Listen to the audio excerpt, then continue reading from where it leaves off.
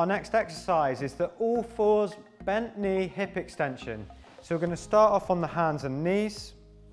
The key thing is that we're really lifting from the hip here. So one leg at a time, you're just going to draw back that foot at the 90-degree angle, a bit like a donkey kick as you draw back. But the muscle contraction is lifting through the hip into the glutes. So by keeping the shoulders, elbows and wrists aligned, we're staying nice and square and all of the lift comes through the hip, activating the hip, mobilizing through the hip, whilst also challenging the core, lower back and abs. So that was the all fours bent knee hip extensions.